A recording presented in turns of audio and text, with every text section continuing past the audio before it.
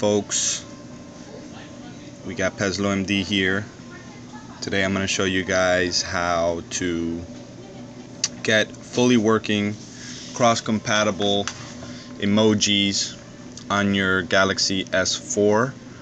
This could also work on the Galaxy S3 and virtually any device running Jelly Bean, any flavor of Jelly Bean. This should work without a problem for you.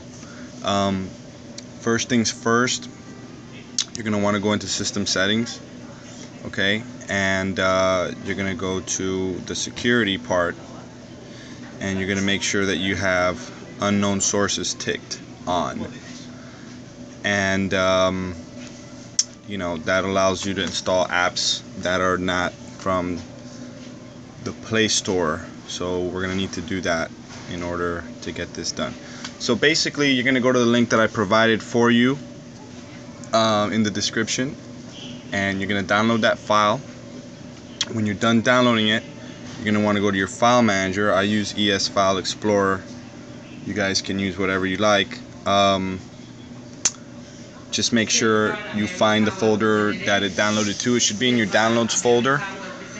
I have it in this folder. So basically you were looking at IWNNIME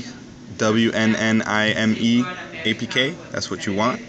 You're going to click on it. It's going to ask me to install. I already have it installed, so I don't have to do this, but just click install, follow the steps. You know, it's pretty straightforward. Then after that, what we're going to do is we're going to go to system settings again once it's finally installed. Okay, then we're going to go down to the language and input settings. Okay, once you're in language and input settings, make sure that you have this right here on. Okay, that's what you want on. You can further adjust a few settings here, like vibration and a few other things here, but for the main part, just make sure you have that on.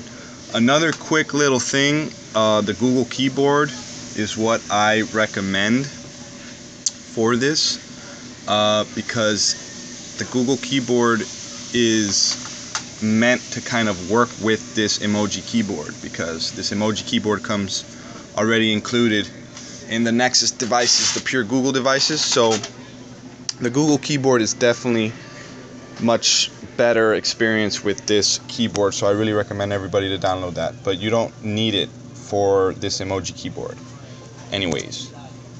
And when we go over here, Twitter, you guys can follow me if you want. Basically this is the Google keyboard. To activate the emoji keyboard, which is a whole nother keyboard, it's not integrated into your current one or anything. Basically you're going to hold down the space bar, it gives you an input switcher, and in the input switcher you're going to just switch to the emoji one, and here, you know, you get all these emojis. They're all in black and white, but if you send them to an iPhone, they'll receive them in full color. They can send you emojis, no problem. You'll see them without a doubt, and they will see yours.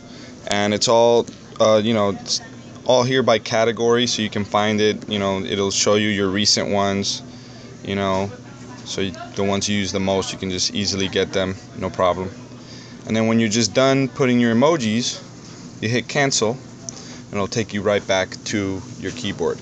Now if you're using the Samsung keyboard, if you hold down the space bar, it won't automatically bring up the input switcher. You're gonna have to, when you have your keyboard popped up, you're gonna have to bring down your notification bar and select input, and then you would switch to emoji. So that's why I recommend the Google keyboard, because you could just literally hold down the space bar and it does it for you, and bam, right there we have emojis. So it's pretty cool. It works really well, and you know, there's no reason why this wouldn't work for anyone out there who wants to have emojis on their Android phones. And you know, it works perfectly with iPhones, and the best thing about it is that most of the emoji apps in the market can only be used inside the text messaging app, and most of the time you can't even use the stock text messaging app. You have to get something else. So this eliminates all of that. You know, this is cross system. You know, use it in any app, any social network, text messaging, anywhere you want. So it's really convenient. So really recommend using that, guys. I also highly recommend rooting and getting your device nice and tricked out like mine.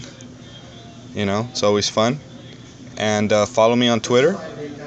And I hope you found this useful.